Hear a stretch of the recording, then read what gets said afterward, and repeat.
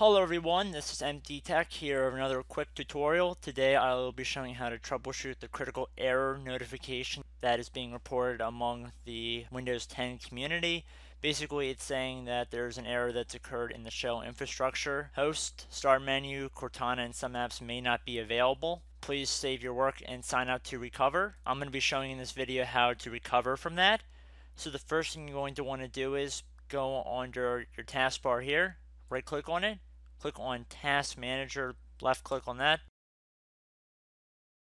click on More Details, go under File, Run New Task, type in CMD, and then checkmark Create this task with Administrative Privileges.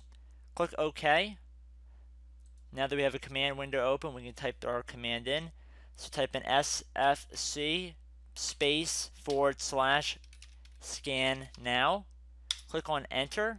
SFC stands for System File Checker, and basically what that'll do is scan protected system files, and if it finds any corrupted files, it will replace it with another copy. Now this will take some time depending on how many files are on your computer.